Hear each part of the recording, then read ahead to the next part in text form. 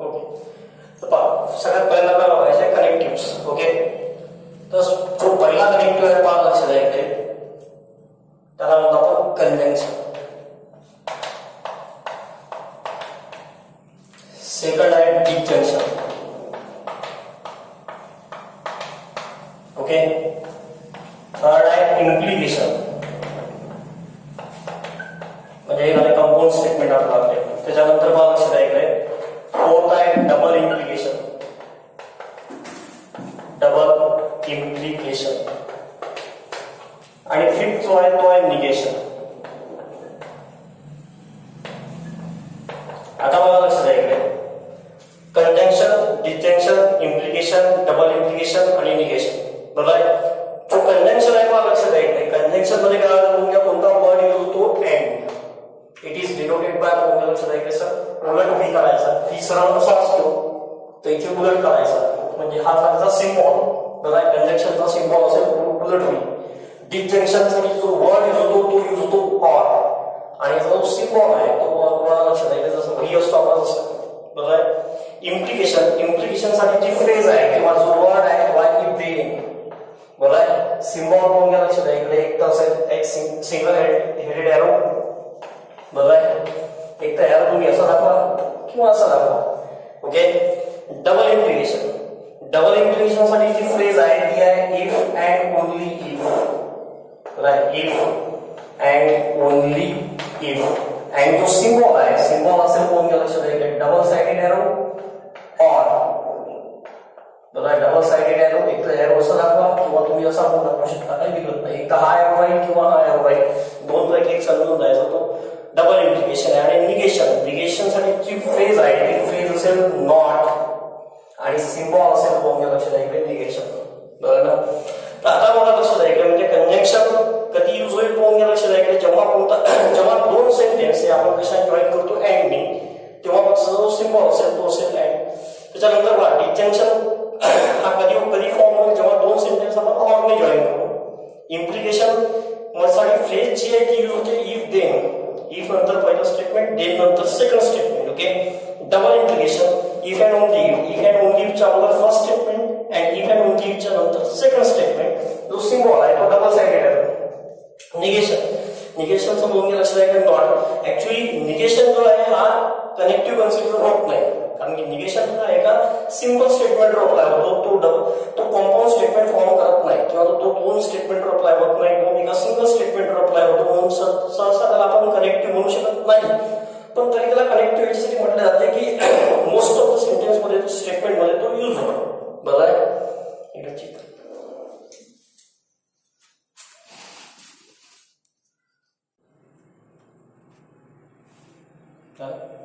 बघा, सगळ्यात पहिल्यांदा आपल्याला बघायचं कनेक्टिव्ह मध्ये बघा कंजंक्शन. ओके, तर पहा फर्स्ट कनेक्टिव्ह कंजंक्शन.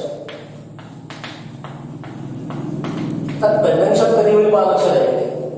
बरोबर आहे, when two statements are joined by and. बरोबर ना, वर्ड लक्षात ठेवा, दोन सेंटेन्स किंवा दोन स्टेटमेंट हे आपण कोण्या वर्डने जॉईन करू, अँड.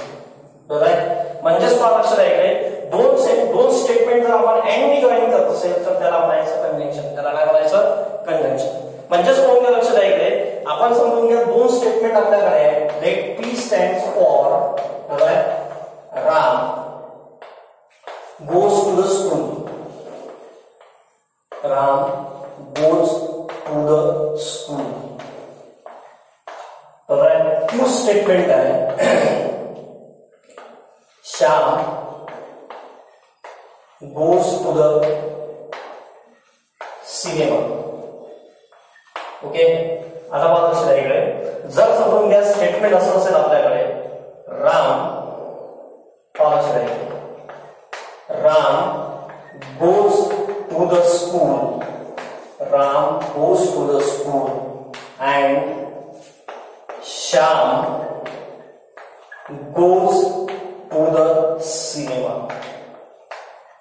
बरोबर, म्हणजेच काय झालं मला लक्षात आहे. आता हे पूर्ण एक स्टेटमेंट आहे. Ram goes to the school and Shyam goes to the cinema. मग Ram goes to the school एक स्टेटमेंट आहे, Shyam goes to the cinema हे एक सेकंड स्टेटमेंट आहे.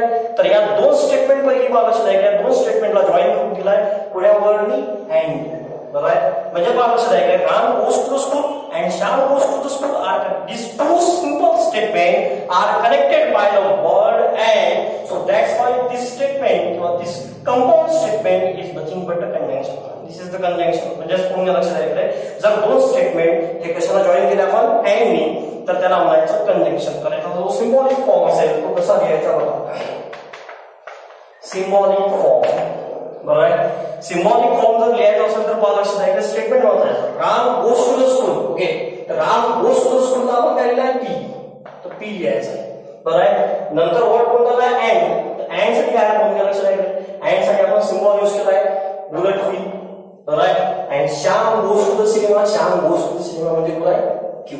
म्हणजे हा झाला सिम्बॉलिक फॉर्म आणि सिम्बॉलिक फॉर्म काय असेल बघून घ्या पी अँड क्यू, बरोबर आहे. म्हणजेच पहा लक्षात आहे इकडे सिम्बॉलिक फॉर्म असेल तुमचा पी अँड क्यू. त्याच्यानंतर पहा लक्षात आहे कंजंक्शन असेल पी स्टँड्स फॉर काय असेल Ram goes to the school, Q stand for काय असेल Shyam goes to the cinema. म्हणजेच पहा एक स्टेटमेंट आपल्याकडे आहे Ram goes to the school and Shyam goes to the cinema. म्हणजे पी स्टेटमेंट होईल तुमचं Ram goes to the school. कधी लक्षात ठेवायचं नाही अँडच्या अगोदर जे स्टेटमेंट राहते ते जनरली पी राहते. ओके, आणि अँड नंतर सहसा आपण क्यू ठेवतो. ओके, सो सिम्बॉलिक फॉर्म काय होते तुम्हाला लक्षात आहे इकडे पी अँड क्यू. आता हा झाला सिम्बॉलिक फॉर्म. पण जेव्हा समजून घ्या लक्षात आहे इकडे आपल्याला स्टेटमेंट डिझाइन करायचं आहे तर ही यायची गरज नाही कारण की ऑलरेडी सर्व नोट्स मध्ये आहे. ओके, आता बघा लक्षात आहे इकडे जेव्हा आपण स्टेटमेंट पॅटर्न डिझाइन करतो, स्टेटमेंट डिझाइन करतो किंवा कंपाऊंड स्टेटमेंट डिझाइन करतो तर ट्रूथ टेबल राहतो. म्हणजे ज्या व्हॅल्यूज असतात त्याच्यासाठी आपल्याला बघायचा असतो ट्रूथ टेबल, बरोबर आहे. तर बघा लक्षात आहे आता याचा ट्रूथ टेबल कसा असेल किंवा ट्रूथ टेबल कसा डिझाइन करायचा, बरोबर आहे. ट्रूथ टेबलवर बरेचसे क्वेश्चन राहतात 2 मार्क्ससाठी 3 मार्क्ससाठी, बरोबर ना. तर पहा लक्षात आहे अँडचा जो ट्रूथ टेबल असेल पहा लक्षात आहे तो कसा डिझाइन करायचा. पहिला असेल स्टेटमेंट क्यू पी सॉरी, दुसरा असेल क्यू, दोन स्टेटमेंट आहे पी क्यू. ओके, त्याच्यानंतर पहा लक्षात आहे दोघांचं कंजंक्शन पी अँड क्यू वाचताना सोडायचं आहे पी अँड क्यू, बरोबर आहे. आता बघा लक्षात आहे जेव्हा ट्रूथ टेबल आपल्याला तयार करायचं आहे सगळ्यात पहिल्यांदा बघा दोन व्हेरिएबल आपल्याकडे आहे. व्हेरिएबल म्हणजे ते स्टेटमेंट, बरोबर आहे. मी मोस्ट ऑफ द ठिकाणी तुम्हाला व्हेरिएबल म्हणायचं याच्यासाठी, बरोबर आहे. कारण की व्हेरिएबल म्हणजे स्टेटमेंट कावर पहा लक्षात आहे पी आणि क्यू असे दोन स्टेटमेंट आहेत. जर दोन स्टेटमेंट असेल तर लक्षात ठेवायचं 2 to the power n, बरोबर आहे. 2 to the power n हे असतात रोज, एवढे रोज असतील ट्रूथ टेबल मध्ये. म्हणजेच पहा लक्षात आहे इकडे आता आपल्याकडे व्हेरिएबल किंवा लक्षात आहे स्टेटमेंट आहे आपल्याकडे दोन, बरोबर आहे. दोन स्टेटमेंट आहेत तर म्हणजेच कोणत्या लक्षात आहे इकडे 2 to the power 2 म्हणजेच आपल्या ट्रूथ टेबल मध्ये 4 रोज असतील, बरोबर आहे. जर समजून घ्या लक्षात आहे इकडे इथं स्टेटमेंट जर 3 असते P Q R, suppose P Q R असे जर 3 स्टेटमेंट असते तर पहा लक्षात आहे इकडे 2 to the power 3, बरोबर आहे. म्हणजे किती झाले असते 8 रोज.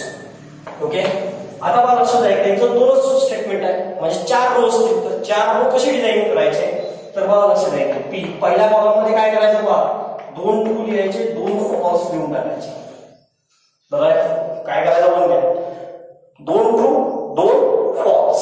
ओके, क्यू मध्ये काय करायचं आहे पहा लक्षात आहे इकडे आता झालं पी चा सेकंड कॉलम क्यू चा आहे. क्यू मध्ये काय करायचं 1 ट्रू 1 फॉल्स, 1 ट्रू 1 फॉल्स, बरोबर आहे. म्हणजेच पहा लक्षात आहे आपण काय केलंय पहिल्या कॉलम मध्ये 2 ट्रू 2 फॉल्स, दुसऱ्या कॉलम मध्ये 1 ट्रू 1 फॉल्स, 1 ट्रू 1 फॉल्स. आता बघा P and Q, P and Q मध्ये काय आहे जर दोन्ही ट्रू असेल तर ट्रू लिहायचं. इथे बघा 1 ट्रू 1 फॉल्स आहे, इकडे बघा 1 फॉल्स 1 ट्रू आहे आणि चौथ्यामध्ये बघा दोन्ही फॉल्स आहे. जर लक्षात ठेवायचं नाही अँड मध्ये एक जरी फॉल्स असेल तरी फॉल्स छापायचा, बरोबर आहे. अँड मध्ये काय असते जर दोन्ही ट्रू असेल तेव्हाच ट्रू लिहायचं, अदरवाइज दोन पैकी एक जरी फॉल्स असेल तरी आपण काय लिहितो फॉल्स लिहितो. हे कसं होते हे होते कंजंक्शन मध्ये.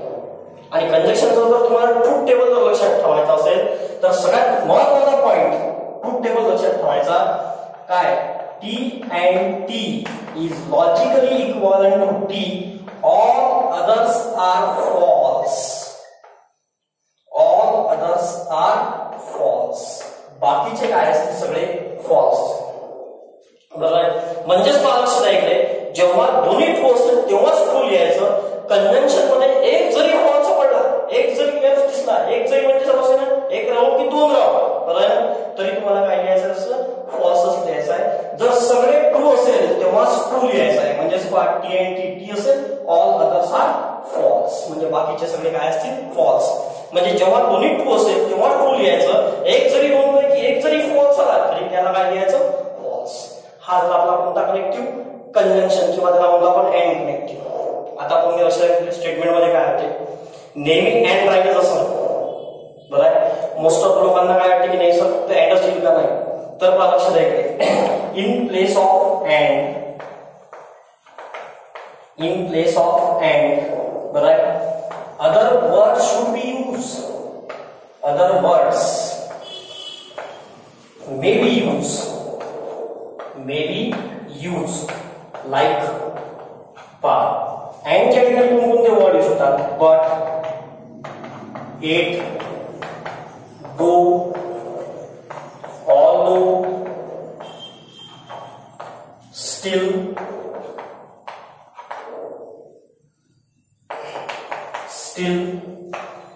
while, moreover, हे जे सर्व वर्ड्स आहेत सेट. ओके, म्हणजेच बघा लक्षात आहे इकडे जनरली काय होतं की तुम्हाला सांगून दिलं कंजंक्शन म्हणजे काय. कंजंक्शन म्हणजे काय, दोन स्टेटमेंट आपण कशाला जॉईन केले अँड. बरं आहे, तुमच्या डोक्यात लिहून गेलं की दोन स्टेटमेंट कशाने जॉईन झाले अँड ने, समजून जातं कोण असेल कंजंक्शन. बट बरं आहे काय होते की नेहमी अँड असेलच नाही. बरं आहे, अँडच्या ठिकाणी कोण करू शकतो but, it, though, although, still, while, moreover, म्हणजे हे जे 6 आहेत. बरं आहे, तर या 7 पैकी कोणी दिसलं म्हणजे अँड दिसला पाहिजे नाही, बट एक दिसला, एक दिसला, दो दिसला, ऑल्दो, स्टिल, व्हाईल, मोरेवर, हे कोणी दिसो, हे यांच्यापैकी कोणी जरी दिसलं तरी समजून घ्यायचं कोण आहे कंजंक्शन आहे, आणि कनेक्टिव्ह कोणता असेल अँड असेल. बरं आहे, याच्यापेक्षा दुसरं तिसरं काही लक्षात ठेवायचं नाही. मोस्ट ऑफ द टाइम आपण काय करतो, आपण शिकून घेतो ठीक आहे म्हणून दोन स्टेटमेंट आपण अँड ने जॉईन करून घेतले, त्याला कंजंक्शन म्हणायचं, संपला विषय. बरं आहे, विषय संपला नाही, विषय इथून सुरू होते. कारण की त्याला पेपर सेट करण्याला हे माहित असते की याला अँड दिसला बरोबर तो कंजंक्शन समजतो, तो काय करतो बट यूज करतो, एट पण यूज करू शकतो, दो पण, असे पण वर्ड यूज करतो. हे पण वर्ड कोणाचं काम करतात, अँडचंच काम करतात, म्हणजे हे पण काय असेल कंजंक्शनच असेल, दुसरं तिसरं काय नसेल. ओके, आता हा झाला आपला एक कनेक्टिव्ह दॅट इज कंजंक्शन. बरं आहे ना. आता आपल्याला काय करायचं आहे, दुसरा कनेक्टिव्ह बघायचा. बरं आहे,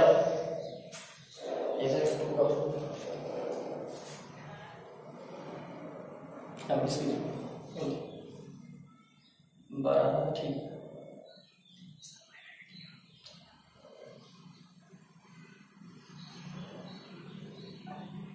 आपले सोबत आहे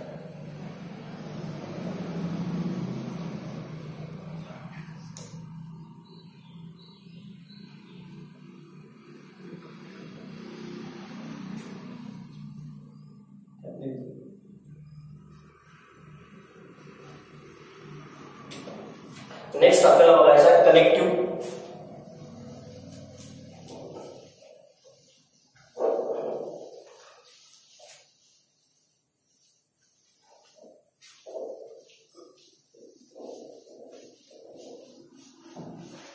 बघा लक्ष द्या,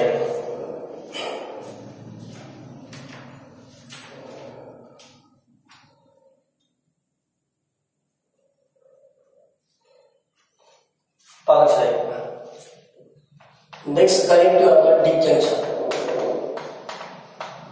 नेक्स्ट कंपाउंड स्टेटमेंट आहे disjunction. Disjunction is denoted by बरं आहे ना, तुम्ही सिम्बॉल बनायचा व्ही आहे. ओके, आता मला लक्षात आहे डिसजंक्शन कधी असेल, जेव्हा दोन सिंपल स्टेटमेंट आणि to simple statement R joined by word or. कोणता वर्ड यूज करतात त्याला ऑर.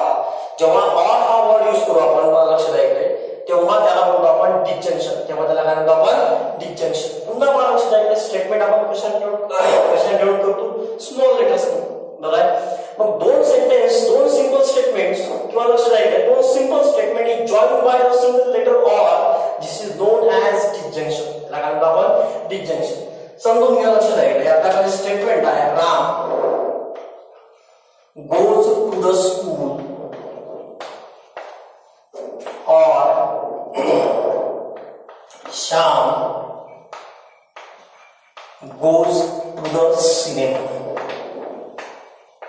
बरोबर, म्हणजेच मला लक्षात आहे कारण एक सिंपल सॉरी एक कंपाऊंड स्टेटमेंट आपल्याला दिलाय. स्टेटमेंट कंपाऊंड कसं ओळखायचं पहा.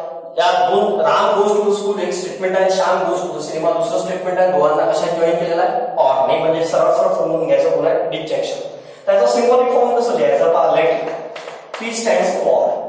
आता पी कोण लिहायचं? ऑरच्या अगोदरचं स्टेटमेंट काय लिहायचं? P. Ram goes to the school. बरोबर. Q Shyam goes to the cinema. Shyam cinema. बरोबर.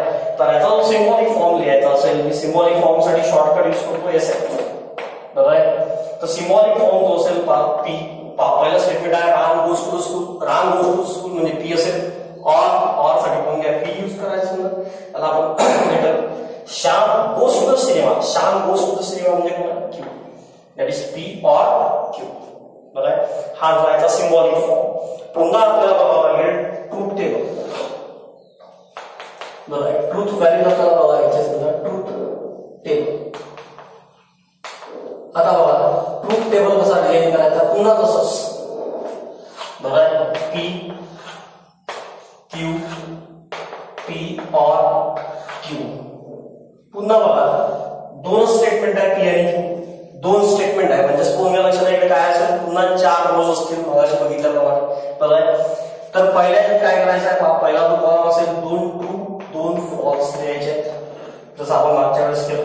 बरोबर.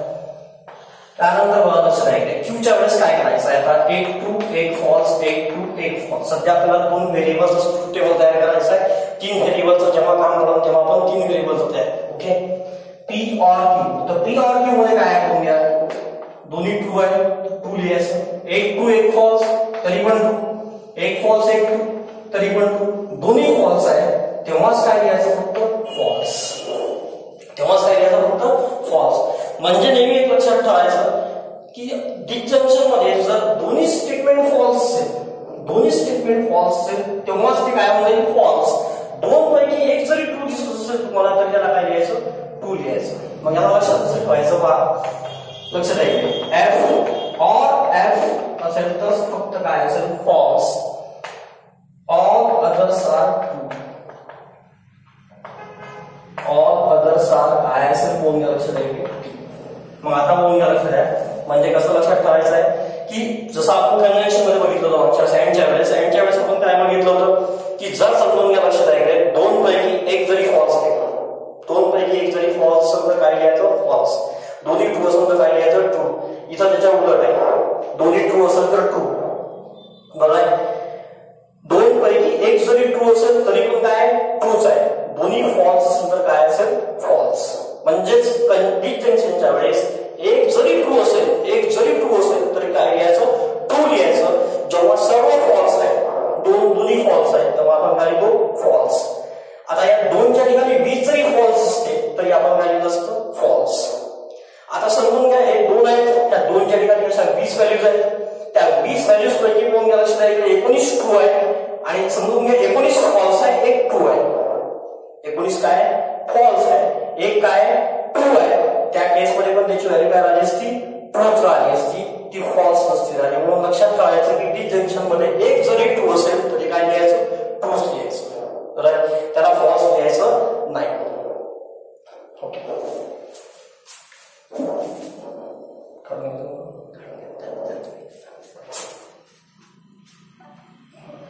Next part. नेक्स्ट आहे इम्प्लिकेशन. नेक्स्ट बघायला आपल्याला implication. Implication is denoted by single headed arrow. असे 2 पैकी एक arrow. नाही इथं हा arrow असेल किंवा हा arrow असेल तर काय तर कोणताही असं चालते. बरोबर. मोस्ट ऑफ द टाइम हा जो arrow आहे हाच यूज होतो. याला एवढं यूज नाही. ओके. आता मला लक्षात आहे इम्प्लिकेशन काय असेल? बरोबर. इम्प्लिकेशन म्हणजे बोलून घ्या 2 स्टेटमेंट. बरोबर. 2 स्टेटमेंट हे आपण कशाला ड्राईव्ह करतो? मला लक्षात आहे इथे. ठीक आहे. त्याच्यानंतर काय असेल ते. बरोबर. म्हणजे दोन स्टेटमेंट जर इफ देन या फ्रेजनं जर जॉईन करत असेल तर त्याला म्हणायचं इम्प्लिकेशन. त्याला काय म्हणायचं इम्प्लिकेशन. म्हणजेच पहा लक्षात आहे स्टेटमेंट आपल्याकडे बघा if Ram goes to the school then Shyam goes to the cinema. बरोबर आहे. इफ काय असेल Ram goes to the school then Shyam goes to the cinema. म्हणजेच पहा लक्षात आहे इकडे आता आपल्याला पाहायचं आहे इम्प्लिकेशन आहे की काय हे कसं ओळखा तर पहा लक्षात आहे की इफ आहे इकडे कोण आहे देन. इफ देन दिसला की समजून घ्यायचं कोण असेल implication. Means this two statement R joined by the if then this phrase so that's why आपण लक्षात आहे it is known as implication. त्याच्यानंतर पहा लक्षात आहे इकडे किंवा याला दुसरं म्हणतो आपण कंडिशनल. बरोबर आहे ना. इम्प्लिकेशनला आपण लक्षात आहे दुसरं नाव आहे कंडिशनल स्टेटमेंट. बरोबर आहे. मग आता मला लक्षात आहे इकडे पुन्हा बघून घ्या काय करायचं. आता पी कोणता लिहायचा आणि क्यू कोणता लिहायचा. इफ नंतर बघून घ्या Ram goes to the school. If नंतर जे स्टेटमेंट असेल त्याला पी लिहायचं. देन नंतर जो असेल त्याला क्यू लिहायचं. काय करायचं बघून घ्या. इफ नंतर काय असेल पी क्यू देन नंतर काय असेल क्यू. मग लेट इफ नंतरचा part Ram goes to the school. P stands for Ram goes to the school. Then नंतरचा पार्ट क्यू असेल Shyam goes to the school that is Q. And symbolic form is पहा लक्षात आहे पी इम्प्लाइज क्यू. वाचताना कसं वाचायचं P implies Q. P implies Q. बरोबर आहे. असं काय होतं पी एरो क्यू पी असं वगैरे नाही वाचायचं. बरोबर आहे. पी काय वाचायचं इम्प्लाइज क्यू. याचा आपण ट्रूथ टेबल असेल. बरोबर आहे. P implies Q. पुन्हा दोन स्टेटमेंट आहेत. बरोबर आहे. आता मला लक्षात आहे पी आणि पुन्हा ट्रूथ टेबल तयार करायचं आहे तर पहिल्या कॉलममध्ये 2 ट्रू 2 फॉल्स. दुसऱ्या कॉलममध्ये 1 true 1 false 1 true 1 false. P implies Q. P implies Q मध्ये पहा दोन्ही ट्रू असेल तर ट्रू. पहिला ट्रू दुसरा फॉल्स फॉल्स. पहिला फॉल्स दुसरा ट्रू ट्रू. दोन्ही फॉल्स असेल तर काय घ्यायचं ट्रू. हा ट्रूथ टेबल चांगला लक्षात ठेवायचा. यात काय होते मला लक्षात आहे की फक्त एवढी कंडिशन लक्षात ठेवायची. पहिला ट्रू दुसरा फॉल्स असेल तेव्हाच फॉल्स. काय म्हटलं मी कोण लक्षात आहे. पहिला ट्रू दुसरा फॉल्स असेल तेव्हाच काय असेल फॉल्स. अदरवाइज काय असेल ट्रू. म्हणजे लक्षातच ठेवायचं बघा that is true implies F. हा काय असेल F.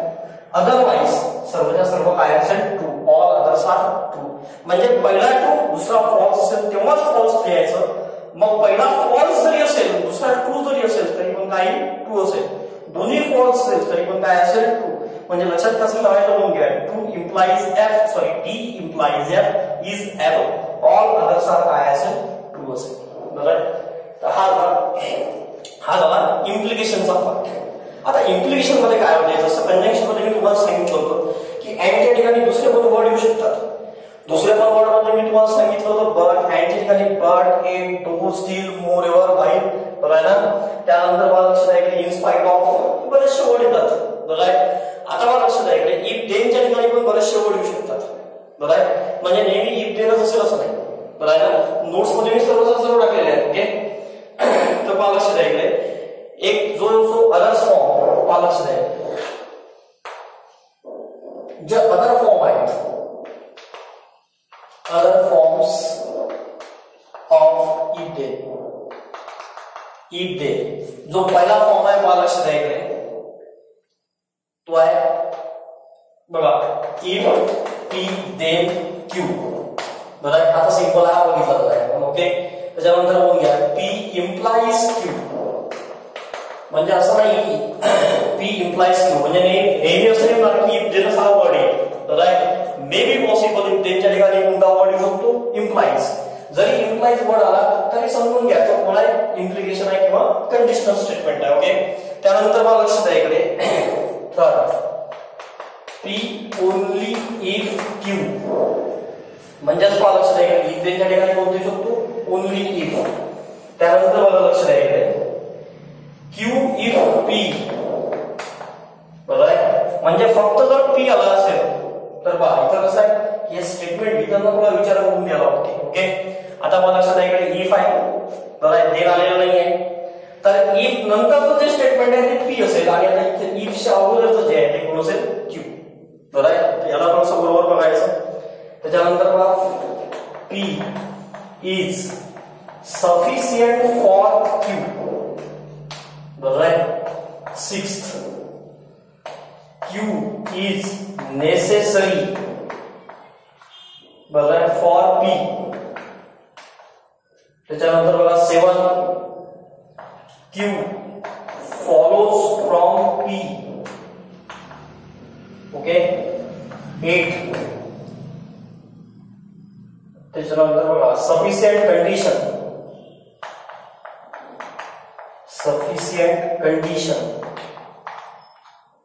Right for Q is P. तर हे जे 8 फॉर्म आहेत, बघा 8 पैकी जो पहिला आहे तो सोडून द्या, पहिला बघितला आहे. ओके. आता हे जे 8 फॉर्म आहेत, हे 8 फॉर्म त्या इफ देनच्या ठिकाणी येऊ शकतात. म्हणजे ही जी फ्रेज आहे इफ देन, त्या ठिकाणी कोणत्या फ्रेज येऊ शकतात. सगळ्यात पहिली कोणा लक्ष द्या इकडे, सगळ्यात पहिली जी आहे ती if P then Q. Okay. आता पहा हे तर सिंपल आहे. दुसरं असेल इफ देनच्या ठिकाणी कोणता वर्ड येऊ शकतो, इम्प्लाइज. थर्ड पार्ट कोणता वर्ड येऊ शकतो, ओनली इफ. चौथा बघूया इफ येईल फक्त. इफ जर आला तर इफ नंतरचा पी असेल, पहिला क्यू असेल, हे लक्षात ठेवायचं आहे आपल्याला. क्यू कोणता आहे आणि पी कोणता आहे. इज सफिशियंट फॉर, हा जर वर्ड दिसला तरी समजून घ्यायचं इम्प्लिकेशन आहे. बरोबर आहे. पी पहिल्यांदा असेल, क्यू नंतर असेल. इज नेसेसरी फॉर, नेसेसरी पाहून लक्षात आहे काय असेल, पहिल्यांदा नेसेसरी मध्ये पहिल्यांदा क्यू असेल, नंतर पी असेल. बरोबर, हे पहिले म्हणायचं. इज नेसेसरी फॉर, हा ही जर फ्रेज भेटली तर पहिला क्यू असेल, दुसरा कोण असेल, पी. फॉलोज फ्रॉम, यामध्ये पण काय असतो, पहिला क्यू, दुसरा पी.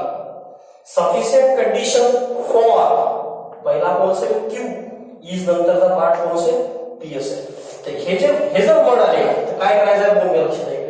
4 नंबर 6, 7 आणि 8 हे 4 लक्षात ठेवायचे आहे की या 4 मध्ये पहिल्यांदा क्यू येतो आणि नंतर कोण येतो, पी. 4 कोणते, एक इफ, दुसरा कोणता इज नेसेसरी फॉर, तिसरा कोणता असेल फॉलोज फ्रॉम आणि चौथा कोणता असेल सफिशियंट कंडिशन फॉर. कोणकोणते 4 आहेत. पहिला कोणता आहे इफ, दुसरा कोणता आहे इज नेसेसरी फॉर, तिसरा कोणता आहे फॉलोज फ्रॉम, चौथा कोणता आहे सफिशियंट कंडिशन फॉर. इफ पहिला लक्षात ठेवा, if is necessary for, follows from आणि सफिशियंट कंडिशन फॉर. या 4 मध्ये पहिल्यांदा क्यू येतो, नंतर पी येतो. बाकी मध्ये पहिल्यांदा पी आहे, नंतर कोण आहे, क्यू आहे. बरोबर आहे. आणि ही 4च थोडेसे हार्ड होतात जेव्हा येतात तेव्हा. बरोबर ना.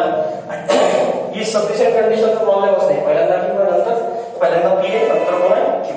तर हा आपला इम्प्लिकेशन. बरोबर आहे.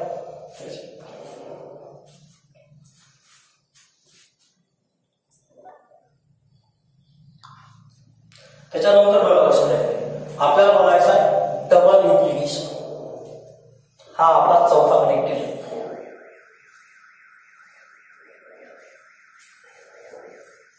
बघा लक्षात आहे डबल इम्प्लिकेशन किंवा त्याला म्हणतो आपण बाय कंडिशनल. हे सगळे नावं लक्षात ठेवायची. आणि याचा जो सिम्बॉल आहे तो डबल साइडेड एरो किंवा एक तर एरो असा दाखवा किंवा असा दाखवा. आणि सगळे प्रॉब्लेम नाही, आपण कसाही दाखवायचं जाऊन. ओके. आता लक्षात आहे डबल इम्प्लिकेशन म्हणजे काय. when two simple statements are joined by phrase if and only if. कोणती फ्रेज असेल, if and only if. जेव्हा दोन स्टेटमेंट आपण इफ अँड ओनली इफ न जॉईन करून घेऊ तेव्हा त्याला म्हणायचं डबल इम्प्लिकेशन किंवा बाय कंडिशन. बरोबर. मग आता मला लक्षात आहे कसं असेल, एखादं एक्झाम्पल समजून घेऊ आपण. राम एकच एक्झाम्पल आहे जे आपण एंड पासून स्टार्ट केलं होतं, कंजंक्शन पासून. तेच आपण पासिव्ह फॉर्म मध्ये लिहिलं आहे. Ram goes to the school. जे सध्या बंद आहेत सगळे school. Okay. If and only if Shyam goes to the cinema. Goes to the cinema. म्हणजेच पहा Ram goes to the school, Ram शाळेत जाईल, पण कधी, जेव्हा श्याम कुठे म्हणते सिनेमा. म्हणजे राम शाळेत जाईल आणि श्याम कुठं जाईल सिनेमा. बरोबर. पण राम तेव्हा जाईल म्हणजे जेव्हा श्याम जाईल सिनेमाला जाईल, त्याच्याशिवाय तो स्कूलला जाणार नाही. मग आता मला लक्षात आहे लेट सिम्बॉलिक फॉर्म कसा लिहायचा पहा. जो if and only he G phrase आहे, या फ्रेजच्या अगोदर बरोबर जे स्टेटमेंट असेल ते पी असेल आणि याच्यानंतर कोण असेल क्यू. म्हणजे पहा पी काय असेल बघा, Ram goes to the school. Q काय असेल बघून घ्या, Shyam goes to the cinema. Goes to the cinema. आणि सिम्बॉलिक फॉर्म लिहायचा आहे. सिम्बॉलिक साठी मी शॉर्ट फॉर्म मध्ये लिहितो एसएमएस लिहिला तुम्ही पण रजिस्टर मध्ये लिहितो. Okay. Ram goes to the school बरोबर पी. इफ अँड ओनली बरोबर. इफ अँड ओनली साठी आपण काय यूज करतो, double sided arrow. If and only double sided arrow आणि कोण असेल क्यू. कोण असेल समजा क्यू. तर याचा जो ट्रूथ टेबल आहे तो ट्रूथ टेबल कसा असेल बघा लक्षात आहे इकडे. पुन्हा बघून घ्या पी आणि Q. P double implies Q असेल बरोबर आहे. आता बघा पी डबल इम्प्लाइज क्यू मध्ये काय होईल बघून घ्या.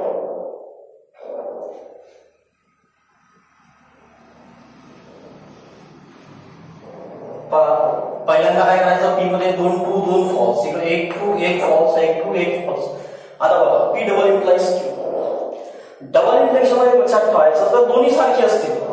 दोन्ही सारखे म्हणजे काय, दोन्ही ट्रू असेल किंवा दोन्ही फॉल्स असेल तर तेव्हाच ट्रू लिहायचं, अदरवाईज काय टाकायचं फॉल्स.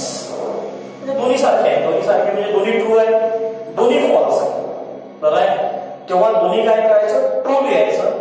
दोन पैकी एक जरी समजा वेगळं आहे म्हणजे 1 ट्रू 1 फॉल्स आहे तेव्हा 1 फॉल्स 1 ट्रू आहे. 1 ट्रू 1 फॉल्स असेल तर फॉल्स लिहायचं. दोन्ही जर सारखे असतील तर विशेष नाही. दोन्ही सारखे असतील तर काय टाकायचं, ट्रू लिहून टाकायचं बरोबर आहे. तर हा जरा ट्रूथ टेबल कोणाचा समजून घ्या. डबल इम्प्लिकेशन त्याच्या लक्षात कसं ठेवायचं पहा लक्षात आहे इकडे. डबल इम्प्लिकेशन मध्ये दोन्ही ट्रू असेल तर पहा लक्षात आहे इकडे याला ट्रू लिहायचं. दोन्ही फॉल्स असेल तरी पण काय असेल ट्रू और अदर्स आर फॉल्स. बाकीचे काय असेल फॉल्स असेल. आता मला लक्षात आहे इकडे जनरली जसं आपण बघितलं की इफ देन मध्ये इफ देनच्या ठिकाणी या एवढ्या सगळ्या फ्रेजेस होऊ शकतात. तर other forms of if and only पहा लक्षात आहे कोणकोणते फॉर्म्स आहेत. म्हणजे जसं आपण इफ देनच्या ठिकाणी ज्या फ्रेजेस बघितल्या होत्या तशाच फ्रेजेस आपल्याला बघायच्या इफ अँड ओनली साठी बरोबर ना. तर या पण 7-8 फ्रेजेस आहेत. ओके. आता होते काय बघून घ्या लक्षात आहे जनरली एवढ्या डीप मध्ये सहसा विचारत नाही. वेळेवर जर विचार आपल्याला आला पाहिजे. ओके. त्यासाठी सगळे सांगणं सुरू आहे.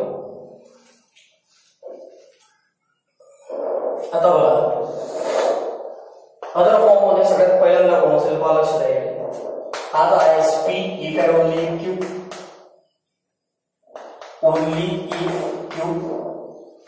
Second P I double F Q. I double F हा शॉर्ट फॉर्म आहे कशाचा, इफ अँड ओनली साठी नेहमी लक्षात ठेवायचा. आय डबल एफ हा काय शॉर्ट फॉर्म आहे कोणासाठी यूज करतो आपण इफ अँड ओनली. ओके. त्याच्यानंतर वाटतं P is equivalent to Q बरोबर. Fourth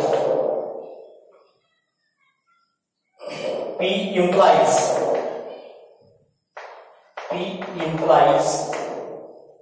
and implies by Q. Fifth, P implies Q and Q implies P. Sixth, P is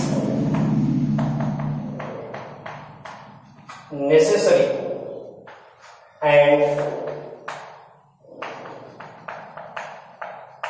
sufficient condition for Q. बरोबर. मग आता मला लक्षात आहे की हे जे 6 फॉर्म्स आहेत हे फॉर्म्स आपण कशासाठी यूज करतो, in place of if and only. हा तर पॉईंट प्रॉब्लेमच नाही आहे. If and only, if and ओनलीच्या ठिकाणी शॉर्ट फॉर्म कोणता आहे, आय डबल एफ. ओके. त्यानंतर पहा इफ अँड ओनलीच्या ठिकाणी टर्म्स इज इक्वल टू. त्याच्यानंतर पहा P implies and implies bye, म्हणजे इम्प्लाइज अँड इम्प्लाइज बाय ही पण टर्म कोणाच्या ठिकाणी आहे, if and only. P implies Q and Q implies P, म्हणजे उलट करायचे. P implies Q and Q implies P. बरोबर आहे. म्हणजे बघा हे दोघांना एंड जॉईन केलेलं आहे. असं जरी समजा स्टेटमेंट स्ट्रक्चर सापडलं समजून घ्यायचं पुन्हा if and only. If and generally काय होते तुम्ही पटकन विचार करता अँड आहे अँड म्हणजे कंजंक्शन आहे असं नाही. बरोबर कंजंक्शन पण विचार करायचा कारण की मराठी इम्प्लाइज आहे. बरोबर implies P implies Q and Q implies की म्हणजे क्यू सॉरी पी मीन्स काय असेल इफ अँड ओनली. आणि नेक्स्ट टाइप होऊन घ्या is necessary and sufficient condition for Q. P is necessary. बरोबर म्हणजे पहिले पी असेल नंतर कोण असेल क्यू असेल. बरोबर हा पण असेल तुमचा इफ अँड ओनली इफ. हा झाला बाय कंडिशन. बरोबर सगळ्यात महत्त्वाचे असतो त्याच्यात ट्रूथ टेबल आणि पाचही ट्रूथ टेबल. चार मध्ये समजा पाचवा आहे निगेशन. निगेशनचं एकदम सिंपल काम आहे. आता ट्रूथ टेबल मध्ये काय होते पहा. बघा जनरली लिहिताना ट्रूथ टेबल एवढे पाठ ठेवायचे आहेत. जे मी तुम्हाला सांगितलं की जे शेवटचं सेंटेन्स तुम्हाला लिहून देत आहे बस एवढंच पाठ ठेवायचं प्रत्येकासाठी. पूर्ण ट्रूथ टेबल तसंच पाठ होऊन जाईल तुमच्या. जेव्हा मी शिकवतो तेव्हा सांगा. तर आता मला लक्षात आहे काय नेक्स्ट काय आणि तो लास्ट कनेक्टिव्ह आहे बाय नॉट मीन्स निगेशन. त्याला म्हणतो आपण निगेशन. बरोबर निगेशन सिम्बॉल होऊन गेलं. बरोबर आता मला लक्षात आहे काय पण निगेशन जेव्हा एखाद्या स्टेटमेंटला आपण नॉट लावतो म्हणजे सेंटेन्स जर अफर्मेटिव्ह असेल त्याला जर आपल्याला निगेटिव्ह करायचं असेल म्हणजे समजून घ्यायचं काय बोलतो आपण निगेशन. बरोबर ना म्हणजे निगेशन करताना आपण कोणता वर्ड यूज करतो नॉट. नॉट आला सेंटेन्स मध्ये समजून घ्यायचं की तो कोण आहे निगेशन. म्हणजे कोणत्याही सेंटेन्स मध्ये तुम्हाला नॉट दिसला की समजून घ्यायचं काय निगेशन आहे. बाकीचं काही प्रॉब्लेम नाही. ओके म्हणजेच पाहा लक्षात आहे. आता स्टेटमेंट असं कसं आहे Ram does not go to the school. Ram does not go to the school. तर पाहा लक्षात आहे आता सिंबॉलिक फॉर्म कसा लिहायचा पी. पी आता बघूया याच्यात नॉट वर्ड आलाय. नॉट आहे म्हणजे निगेशन आहे. तर पी काय करायचं अफर्मेटिव्ह घ्यायचं. Ram goes to the school. Ram goes to the school. बरोबर याचं निगेशन घ्यायचं आहे. निगेशन पी याचा आपल्याला निगेशन पी. निगेशन मध्ये काय लावायचं आपल्याला Ram does not goes to the school. Goes to the school किंवा निगेशन अजून कसं करता येईल बघून घ्या. Or negation P it is false that. पहा कोणती फ्रेज यूज केली आपण. It is false that Ram goes to the school. Ram goes to the school म्हणजे पहा कोणती फ्रेज आहे इट इज फॉल्स दॅट. बरोबर म्हणजे एक तो वर्ड कोणता येईल नॉट येईल किंवा कोणती फ्रेज येईल इट इज फॉल्स दॅट तरी काय शोधायचं निगेशन. Or negation P. और काय असेल निगेशन पी.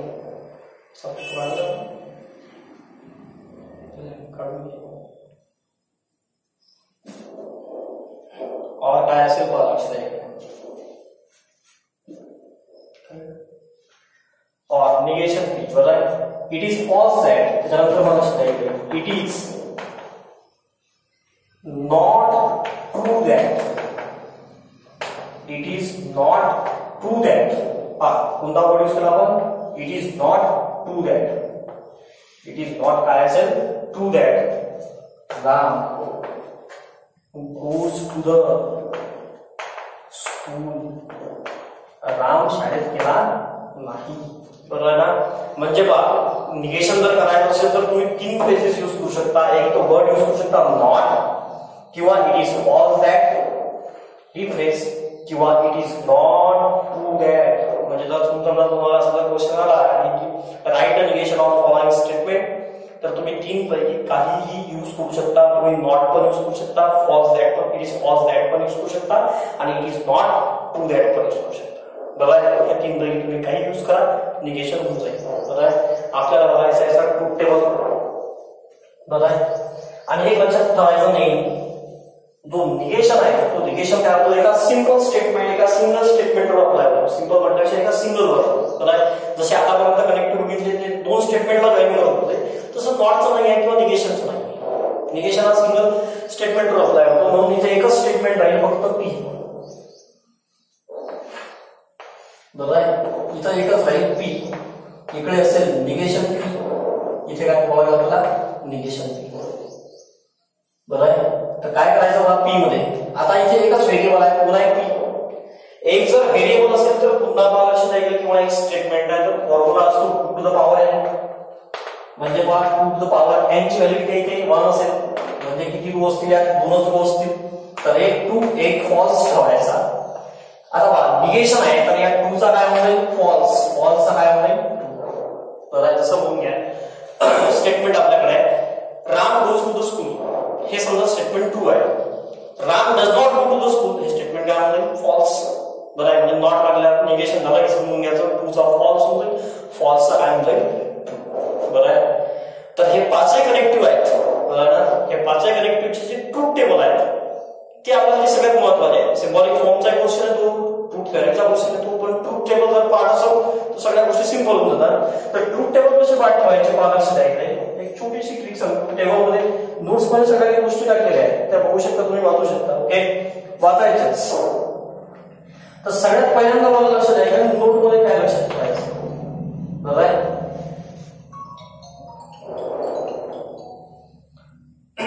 नोट मध्ये काय लक्षात ठेवायचं. बरं आहे. सगळ्यात पहिली नोट काय असेल बघून घ्या, T and T equal to T is, याला वाचताना इक्वलन टू टी वाचायचं. बरं आहे. असे 3 आहेत, 3 लाईन आहेत, सिंगल किंवा डबल नाही. Okay, T and T all others R false, all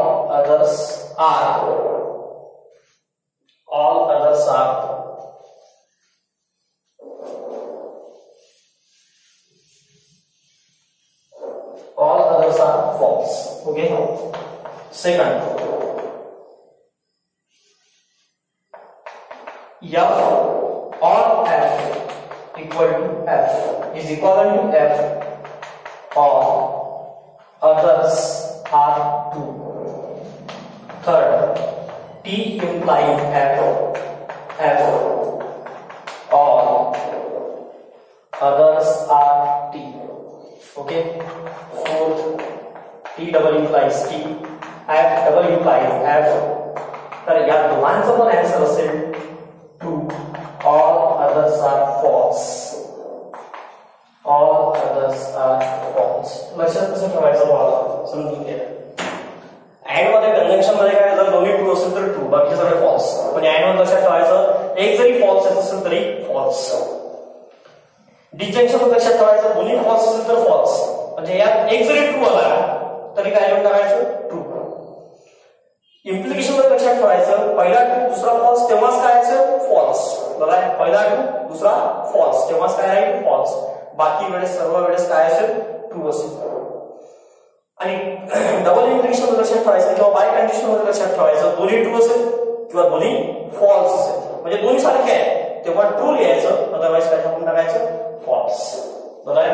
तर हा जो एक पॉइंट आहे नोटचा हा पण अतिशय महत्वाचा आहे. नोट्स मध्ये मी टाकलेला आहे, तुम्हाला लागत असेल तर लिहून घ्यायचं, नसेल लागत तर राहून द्यायचं. ओके, तर तुम्हाला काय करायचं आहे हे सगळे कंजंक्शन्स, ओके सॉरी हे सगळे कनेक्टिव्ह आणि त्यांची ट्रूथ टेबल हे सगळं पाठ ठेवायचे. उद्याला बघू आपण त्याच्या पुढचा पाठ, म्हणजे जे प्रॉब्लेम्स आहेत ते आपण बघू उद्याला. ओके, ठीक आहे.